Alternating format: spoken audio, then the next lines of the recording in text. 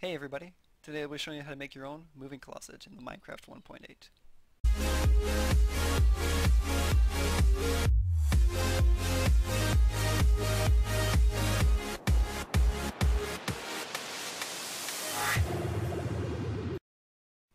So the way the moving closet works in Minecraft is that you can see your armor stands going by with different decorations of armor.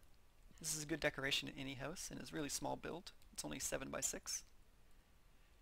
And it just really looks nice, and there's no delay in between armors, so it's a constant stream of decorational armors passing by you. So I'll let you see a top view of it.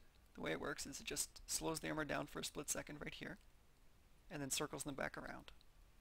You can slow them down with either slime block or soul sand. I use a slime block so they don't sink into the ground though. I'll now go over here and show you how you can build it. So as I said, it's 7 by 6. So first you want to start off with your 7. 1, 2, 3, 4, 5, 6, 7. And then 6 this way. 1, 2, 3, 4, 5, 6.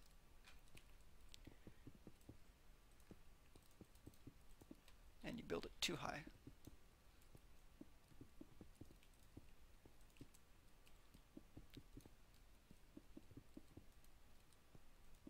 Then you can put your door right in the middle and put your slime block or soul sand right here to slow it down, because you see you move much slower on the side. Then you can put either a stone slab or a pressure plate or any kind of slab to stop the water flow. Then you want to fill in the inside like this, so that there's just a trim around the outside. Next you want to put a sign right here, which is 1 away from the left and 2 high off the ground. And then a stone slab next to it with water on top. This prevents the water from going this way, so it only flows one way. I chose this spot to put it because it makes the water really low right here, so the water block's not covering the armor. Next you want to do the same thing you just did over here. Put a sign right next to the door, slab next to it, and water bucket on top. So now you'll see we have water circling all the way around. This is where our armor is going to go on top of. All that's left is making sure the timing for the armor is correct. So the way I do this is I push piston right here, the armor stand right on top, and then you have a little button for it. There it is. And you just push it in. And the way you do it is you wait till the armor stand's right around here, and then you push the second armor stand in. So this part requires a bit of patience to make sure you get the timing absolutely right.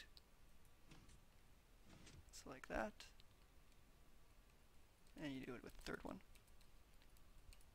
So you want to make sure your armor stand's facing towards you each time. And you wait for it.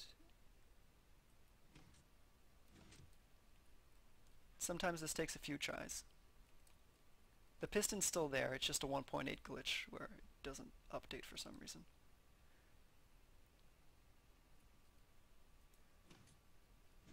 And there we go, and just for the last one now.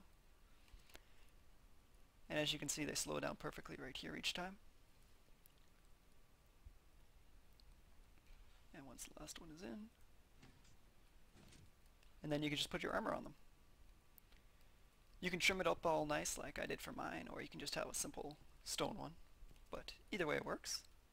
And then you just get your armor out. We'll just do a set of diamond armor to demonstrate. And you just pick any of them. And voila! He is now facing this way and will be displayed with armor. And you can just fill the rest in with the armor. Then you just break the piston over here in the button. Put a little roof on top of it. I chose mine just this size like this. And I think it's a nice addition to any house. It's a perfect decoration. I hope you enjoyed this 1.8 preview of the armor stands and how they can be used. If you enjoyed, leave a like and don't forget to subscribe. Thank you very much for watching.